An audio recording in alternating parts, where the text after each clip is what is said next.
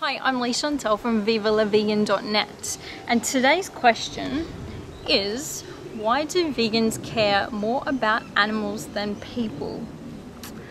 Do vegans care more about animals than people, I guess, is the first question to answer. Some do, some don't. When you think about humans and our interaction with each other, you know, a lot of it's not really that positive. A lot of it's very negative, a lot of it's judgmental, a lot of it's name calling, and just it seems to be a lot of people seem to bring out the worst in other people, and I don't think that's really a good thing. Then compare that to animals, like your dog friend or your pig friend, or you know, whoever you have that's close to you in your life, and the way that they unconditionally love you, like no matter what you do. You know, if you think about you've come home from a hard day, you kiss your partner or your parents or your kids home, say, you know, kiss them hi to come home, and they're just like, yeah, hey, how you going, whatever, go back to what they're doing. Whereas your dog, as soon as you come in, it'll be like, oh my god, I'm so glad to see you, come in, see what I've done out the back, come and see. You know, they get very excited about you, and that love is very hard to beat. So I can fully understand why people prefer to be in the company of animals and prefer you know, love to give their love widely to animals. I personally don't know, I know quite a lot of people actually who don't like humans much at all. You know, we've overpopulated the universe, we've pretty much screwed up the universe, we're horrible towards each other, and they don't really have much time for each other. That's understandable, I fully understand that, and I'm not saying that all vegans are like that, but there are quite a few that are.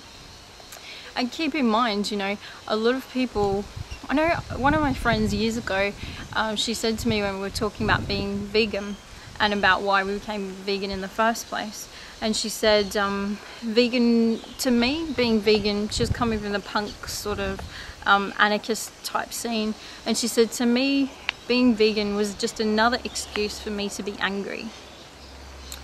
So for me, I'm not an angry person. I rarely hold grudges. I pretty much love everyone unless, you know, I don't like someone for something they've done to me.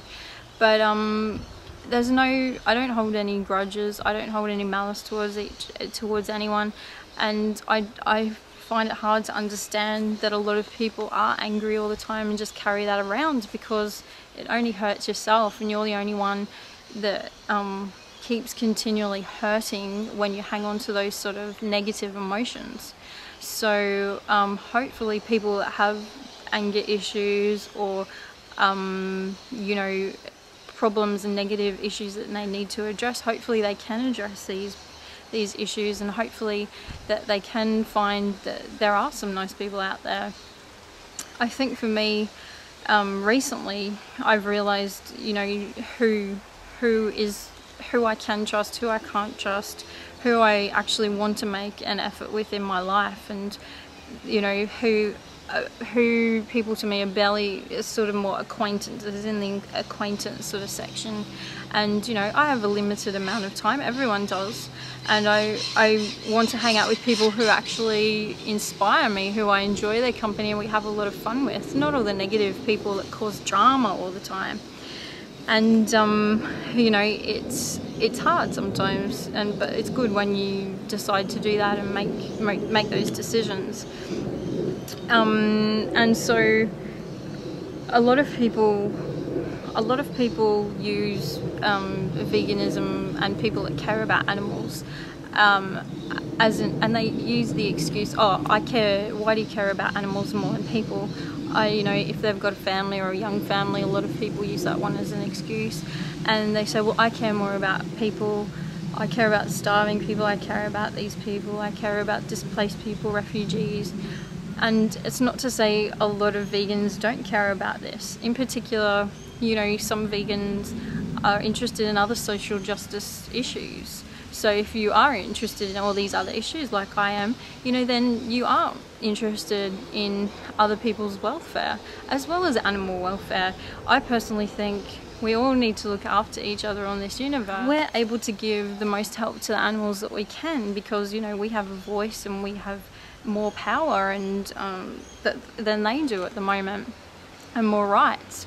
And so it's I think it's in our best interest, and it's in the best interest of our animal friends obviously and the universe, to stand up for the animals as best we can every opportunity.